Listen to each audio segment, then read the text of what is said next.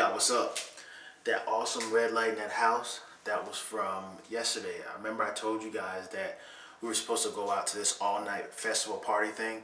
Well, the bad news is it rained like all day, and it basically ruined the whole thing. But I had heard word that there were going to be camels and live music, and none of that happened because of the lovely weather that we had yesterday in August. So that kind of went out the window, you know what I'm saying?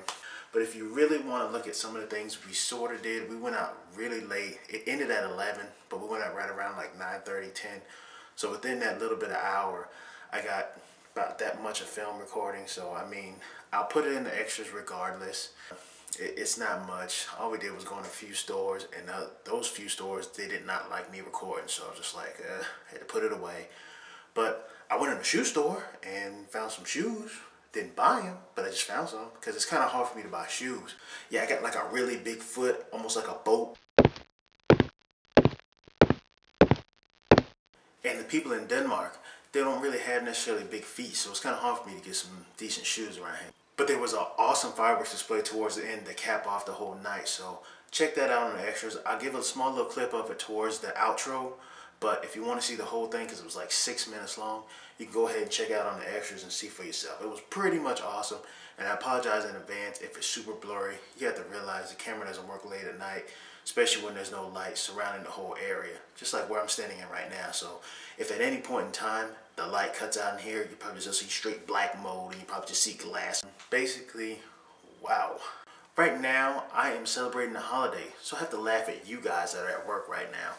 But here in Denmark, it's a holiday known as Crystal Himmelfarts Day, which roughly translated would mean Christ Heavenly Speed Day.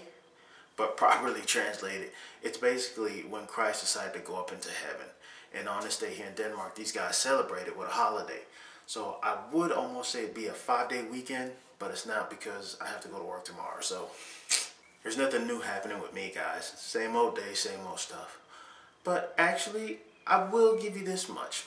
I'm in a little bit of dilemma. Maybe you guys can help me. I am in desperate need of wanting a PlayStation 3.